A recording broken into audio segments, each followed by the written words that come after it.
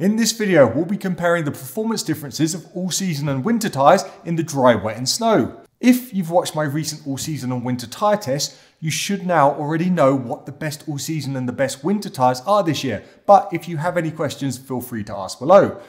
Many of you are asking me to directly compare all-season and winter tyres, and more than a few of you have noticed that this year I tested all-season and winter tyres at the same time, in the same size, using the same car. This has understandably led some of you to start comparing the results, but unfortunately tyre testing is complicated, especially snow. And while the all-season and winter tyres were tested in the same week, they were tested on different days with quite a lot of temperature difference, which changes the grip of snow a huge amount. It's really actually quite surprising.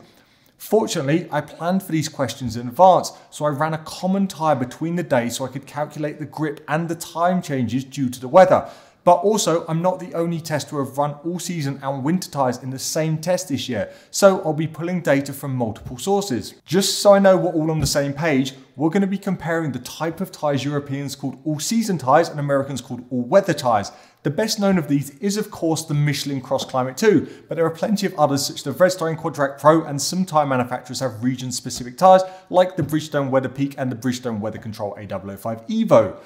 The winter tyres we'll be comparing are what Europeans just call winter tyres and Americans tend to call performance winter tyres, and that includes tyres like the Michelin Pilot Alpine 5.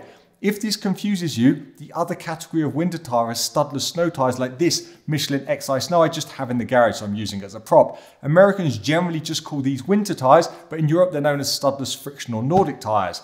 As this type of tyre is so far ahead of an all-season tyre in the snow and so far behind in the dry and wet, it doesn't need a huge amount of discussion. But do make sure you subscribe and turn on alerts, as I have a video coming up comparing the Michelin Pilot Sport 4S, the Michelin Pilot Sport All-Season 4, the Michelin Cross Climate 2 and the Michelin XI Snow to show you exactly where they all sit. It's actually a really interesting piece of content. This video's sponsor is NordVPN. If you're a regular viewer of the channel, you'll know I live between the USA and Europe and spend my life working from airports, coffee shops, train stations, basically anywhere I can get online.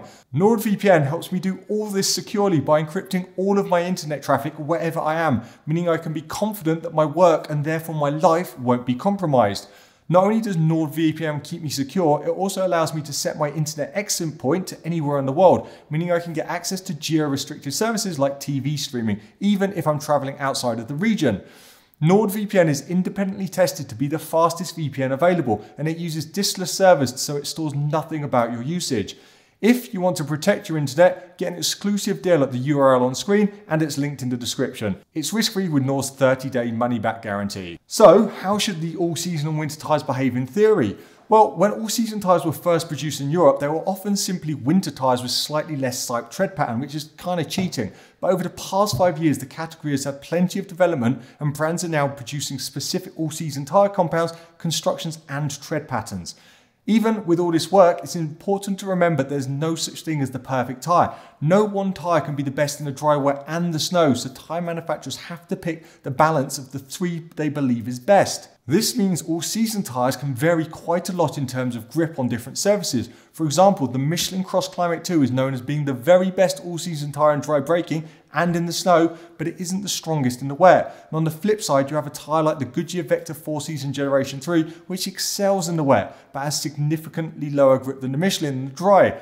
Everything is a balance. My test data is in a 17-inch wheel size. Starting with the snow performance of the tyres, in my test, as I've already said, I did run a control tyre between the 2 days, but as there was over a 3 seconds a lap difference between the 2 days, and snow grip evolves throughout a single day, which we have to calculate constantly, this comparison isn't as accurate as I'd want. Basically, I wouldn't put my name to this as a full test, but the trends are interesting and are exactly as you would expect. In the snow handling test, the 8 winter tyres I'm comparing filled 7 of the top 8 spots. What was the all-season tyre causing the upset?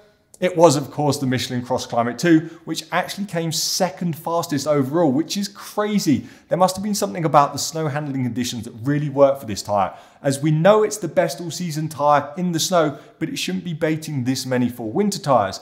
Fortunately for the winter tyres, they took back the lead in snow traction and snow braking tests. Yes, the Michelin was still the best of the all-season tyres, but it was around 15% off the best winter tyre in traction and 12% in braking. This is where a winter tyre really does make the difference.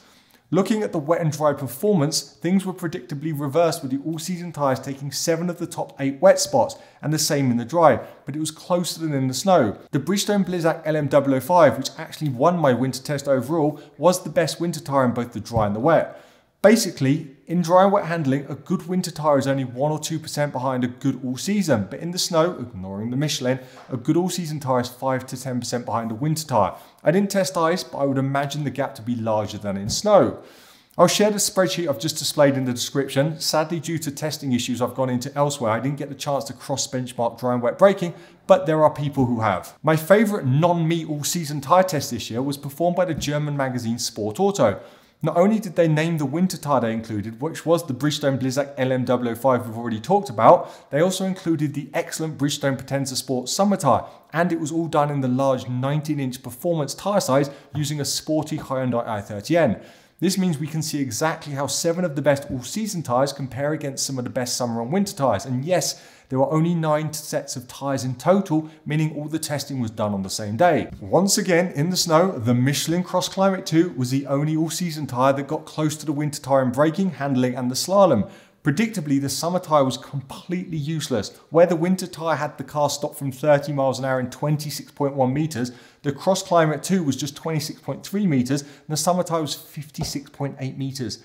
Think about that. It's that to, oh my God, that's a big accident. So again, summer tyre is useless in the snow. We know this. Dry braking was predictably a walk in the park for the summer tyre, with the Michelin Cross Climate 2 being the best of the all-season tyres by quite a margin. The Bridgestone winter tyre only managed to beat one of the all-season tyres, and it was a similar story in dry handling. Wet testing was more interesting. The magazine conducted the wet test around 8 degrees centigrade or 46 degrees Fahrenheit, which is very close to the industry crossover point of a winter and summer tyre. And now is probably a good tyre to remind you that, in my experience at least, the Bridgestone Potenza Sport summer tyre used in this test is one of the tyres that takes the biggest grip penalty when it's cold. It really does like heat. That and the Bridgestone Blizzak LM005 winter tyre is a bit of a specialist in the wet. It's usually one of the very best winter tyres in the dry and wet. In wet braking at 8 degrees centigrade, only one all-season tyre could beat the winter tyre and only 2 all-season tyres could beat the summer tyre. The rest fell behind. Like in wet braking, only one all-season tyre could beat the winter tyre in wet handling, but the summer tyre did drop down the order. Aquaplaning had just one all-season tyre ahead of the summer tyre, and the winter tyre finished in the middle of the group. The magazine also compared noise and rolling resistance. The summer tyre was the loudest, and the summer tyre had the highest rolling resistance, but this might be more of a feature of the Bridgestone Potenza Sport because of summer tyres it is generally one of the noisier ones and has a higher rolling resistance. One thing the data doesn't show us is subjective handling. In my experience, an all-season tyre feels way more like a winter tyre in steering response and feedback. Even the Michelin Cross Climate 2 is still a step behind the summer tyre in sportiness. So if you enjoy driving like I do, or have a sporty tyre size like the 19-inch in this test, you're going to want to keep a summer tyre on for as long as possible. Finally, let's look at the 2022 Auto Build all-season tyre test. As with previous tests, they also included the summer and winter reference tyre, but sadly they didn't name the tyres. It's reasonable to assume that they are premium tyres, but we don't know what. They also tested in a smaller 16-inch wheel size. Again, the winter tyre was the best in 2 of the 3 snow tests, with the Michelin Cross Climate 2 just beating the winter in snow traction. The winter tyre had the least grip in the dry, with the summer tyre still having a significant advantage, and in the wet, the winter tyre finished in the top third of the results, but the summer tyre had a big advantage in wet braking and wet handling. In this test, the summer and winter tyre also didn't do great in rolling resistance. That was led by the all-season tyres, and the summer tyre was once again the noisiest, so maybe it's just not the Potenza Sport. So what does all this data teach us? 1. All-season and winter tyres are currently much closer in overall performance and feel than summer and all-season tyres. 2. If you live in an area that sees a warm summer and a cold winter, the optimum way of motoring is still 2 sets of tyres. Sorry, it just is. You can't get close to a summer tyre in the dry and often the wet, especially in sporty applications, and the winter tyre has the advantage in the snow. Having said that, modern all-season tyres are excellent at what they're trying to do, and they're getting better all the time.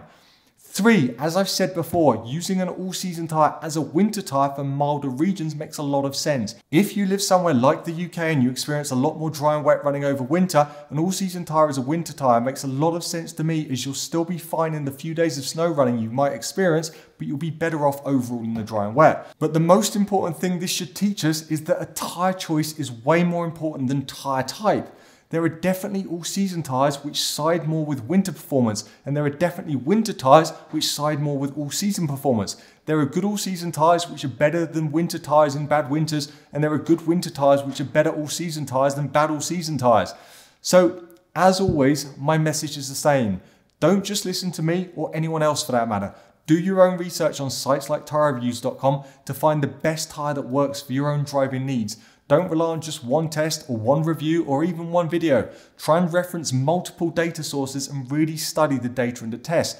Tyres are hugely complicated and your driving needs are unique. There is no one best tyre for everyone. All the tests I've referenced are linked in the description below. Any questions, please ask. And as always, safe motoring.